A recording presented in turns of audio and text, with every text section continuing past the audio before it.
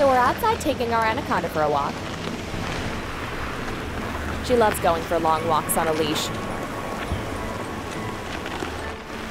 You act like you've never seen an anaconda go for a walk on a leash before. Soon as we put the collar around her neck, she wags her tail in excitement.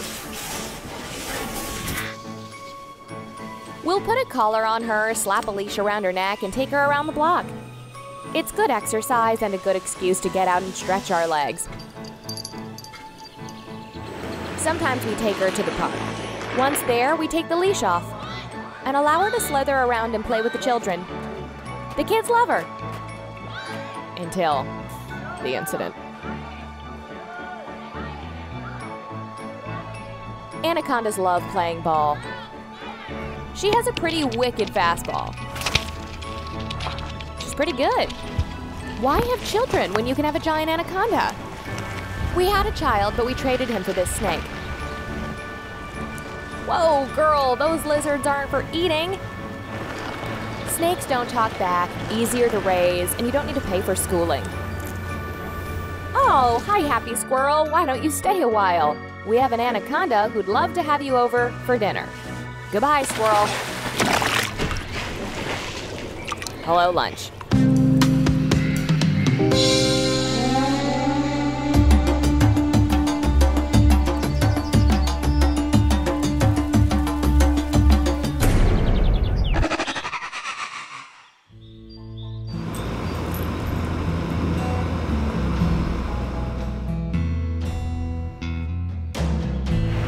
It was a long walk, so the anaconda needs a quick meal. Unfortunately for the squirrel, the pool belongs to the anaconda. Unfortunately for mammals, mammals are a natural part of an anaconda's diet.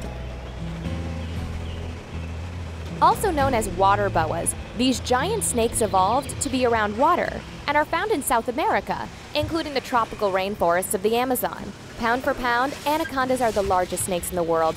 Reticulated pythons reach greater lengths, but the enormous girth of the anaconda makes them nearly twice as heavy. We take the anaconda's collar off, otherwise she won't be able to swallow her lunch.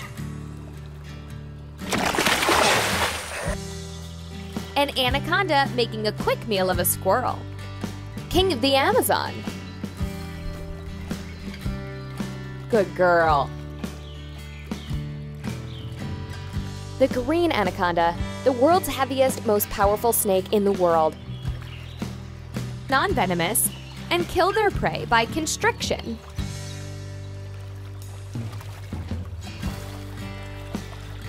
With its innate love of water, this muscular snake has an enormous prey drive and will strike at anything unlucky enough to approach the water's edge, including indigenous Amazons who become a potential meal for this giant constrictor. This man-eating monster is a true heavyweight as far as snakes go.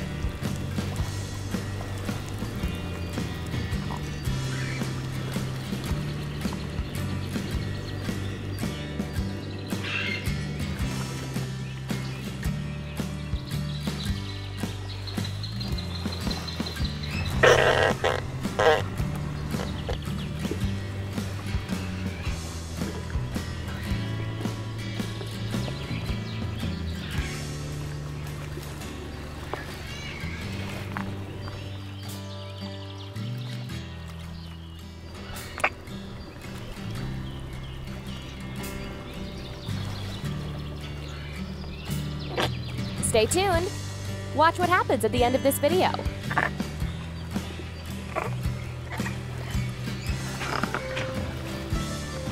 Did you eat your squirrel, little girl? Open wide and show mama. Good girl. Who knew one day Medusa would grow to eventually be a monstrous constrictor? The squirrel was barely a snack for this giant snake.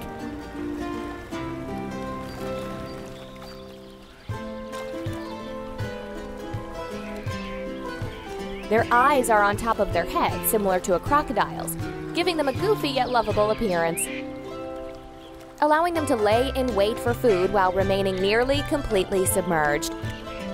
Like crocodiles, they're patient predators.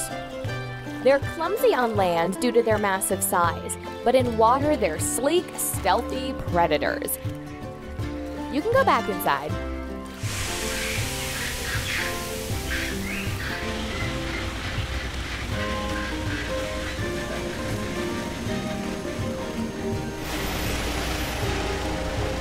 As we say goodbye to the anaconda, she turns to say thanks for subscribing. Don't forget to subscribe so you can join us this season for another episode of Reptile Channel.